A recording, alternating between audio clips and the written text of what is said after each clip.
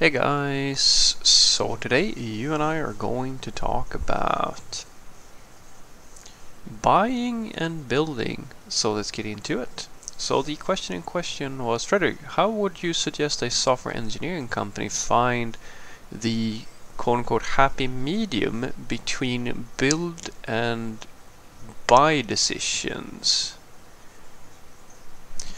So that's a pretty good question.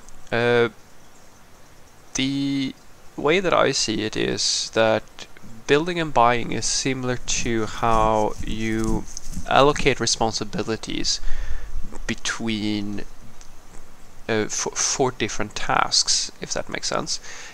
Similar to how you might have in a company, you have a range of people, you trust your people, you know what they're good at and you know what they're not so good at, and you know the different tasks that you're dealing with. And if you truly know your own business, you know who is the appropriate person for which job usually.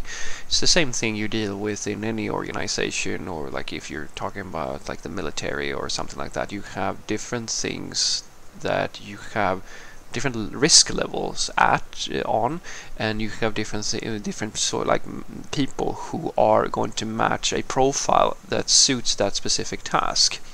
Now, in the decision of buying or building your own thing, it really comes down to the thing that you are buying, how well it fits the needs of your company, and the most important thing in my opinion is the problem that you're dealing with something that is tailored to this decision, like is this system tailored to solving that problem, or is it circumstantial?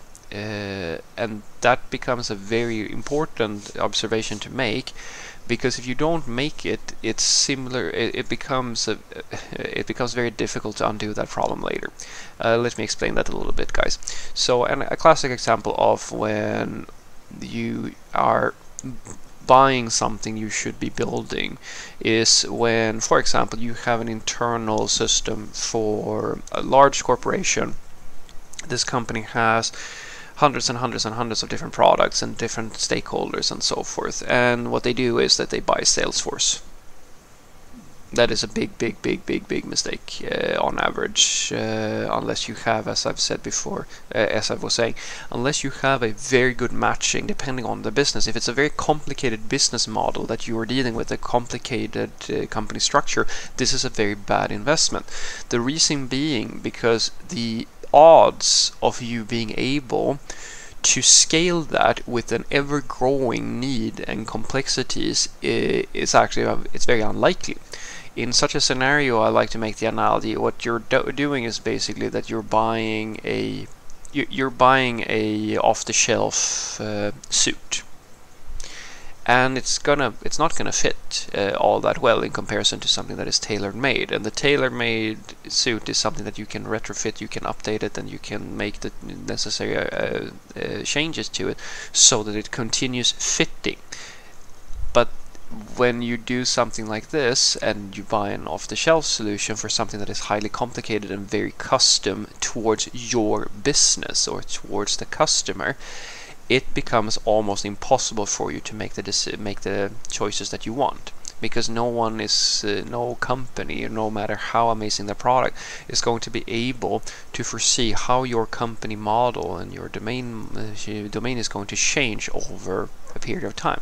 And it really only is a matter of time usually before a situation like that turns into a compromise between different ad hoc processes, and you're basically going to create a situation where you're going to lock yourself in and limit your ability to grow as a company, most likely. But on the other hand, then you have situations where it doesn't really make sense for you to build something in-house. And the way that I usually identify something that isn't really necessary to build, because it's a simple thing to buy, is a system that is isolated and basically the same regardless of who is doing the work. It's the kind of comes back to the whole how do you run a company? Well, if you're going to set up your market strategy or your company brand, you probably want someone who is fairly intimate, has fairly intimate knowledge of your company, your products, and the market. But if you're trying to hire somebody who's going to, work in the logistics department and move boxes to trucks or something like that, you don't have to go heavy on it's not, then it's about finding someone who's going to be able to do that job, because the job itself is fairly simple. And that is exactly how you should think about when you buy something. Is this an off-the-shelf problem? Are you buying an off-the-shelf solution? It's like buying toilet paper, or buying a phone telecommunications from a phone company or something like that. It's not a complicated problem, and it's a basically standardized problem. An example in our world is things like cloud providers is it's a big area, but you can make it simpler. Logging, for example, no one is going to need to reinvent their own logging system on average, unless their business model is literally very tightly coupled to very, very custom needs on logging. But in all likelihood, it's better for you to buy that solution than to reinvent it yourself, because it's not something that's going to change all that much. And then you have to make an analysis of what's the cost of this, because if you're going to build your own logging system, if you have a really, really trivial situation, like we're talking something very, very simple, maybe you're, I don't know, able to get away with just doing, like, using maybe even the file system. You might be able to use the operating systems in built-in logging system or something like that. Well, then you don't really have to buy it, because your needs are so simple that you can just do it yourself, because the cost of doing it yourself is so low. But if you are dealing with a more complicated situation where you're going to need something more extravagant, where you might need to be able to search for things, or you need to have a centralized logging in some way that can be shared between different people, etc., etc., then it's a question of how much time is that going to cost you, and what's the cost of actually buying the solution. But the question of if you should buy it or you should not buy it is, as I said, like, that's the red thread.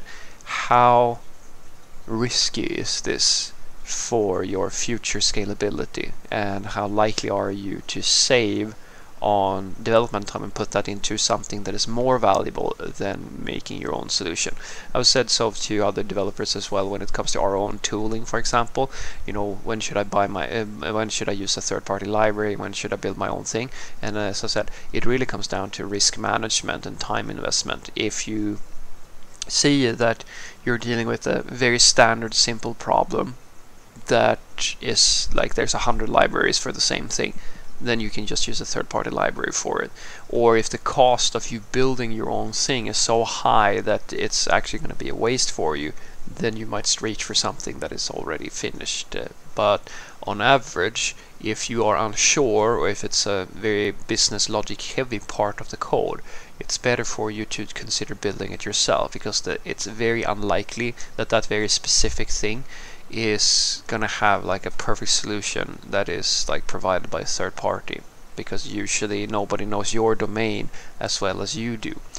So what I want you to take away from this is that the way that I usually think about buying or building software within a company, it comes down to how tightly coupled is the thing that I need to the domain that I'm dealing with, and how complicated is the domain.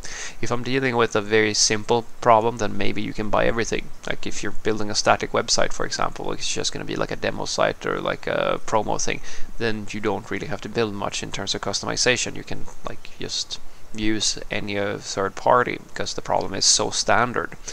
But for non-standard problems with a high risk of mutating over time, it's better, in my opinion, to build things in-house, because simply put, it's unlikely that all the customization and because it's good to think about a business in this case, guys, where a business life cycle, it's very complicated. Like you have, especially in the large companies, guys, they have all kinds of needs and things move all the time, and they want to try things out, they forget about it, they have new projects, then they have old projects that still need to be maintained, etc., etc. It's a very highly dynamic, highly changing environment, and those systems will not be able to work in the way that the company desires unless you have something that is equally flexible, and nothing is in essence ever going to beat building something in-house if flexibility is the thing that you're after.